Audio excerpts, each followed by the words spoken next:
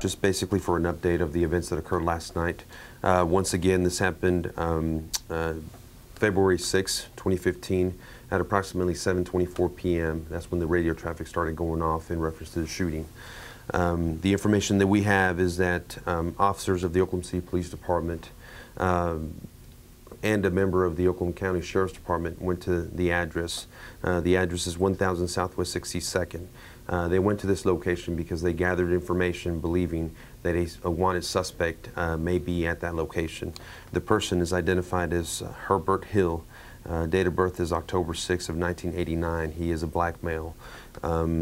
This person had outstanding warrants for failure to register as a violent offender, which he must do, and miscellaneous municipal warrants. Once again, officers went to that location to try to locate Hill. When they approached the house, they saw a vehicle in the driveway with two people in it. One of the individuals, the front seat passenger, was identified as Hill. Officers made contact with him, ordered him to surrender. He did not. He reached down, produced a firearm, and began shooting at our officers. One of our officers, Sergeant John Townsend, a 10-year veteran of this police department, was hit twice. He was hit once in the leg, and then he received he was grazed in the back with another round. Officers returned fire, a total of 5 of them, 4 Oklahoma City police officers, 1 Oklahoma County Sheriff's deputy, striking the suspect and ultimately killing him at the scene. There was a witness inside the vehicle, a female who was able to get away out of the vehicle and away from the shooting and prior to it actually occurring. So she's okay, she's unharmed, and she is being interviewed.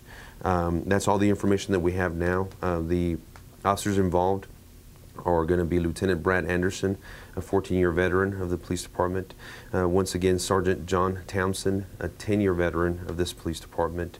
Sergeant Doug Grady, a 9-year veteran.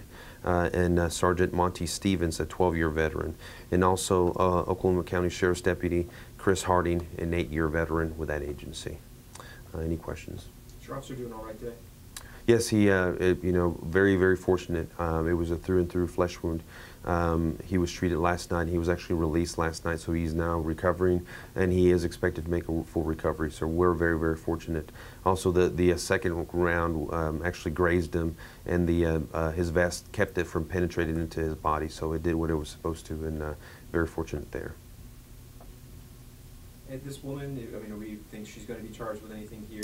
No, she was not arrested. I spoke to homicide detectives. She was interviewed. She was not arrested. I mean, really had nothing to do with the situation, and was able to get away before the shooting started. So all things considering, we're very happy that she was able to get away, obviously, and before the actual gunfight started. Do you know what the robbery that he was suspect in, what that was? Well, it's important to note that the officers went to that location for the felony warrant.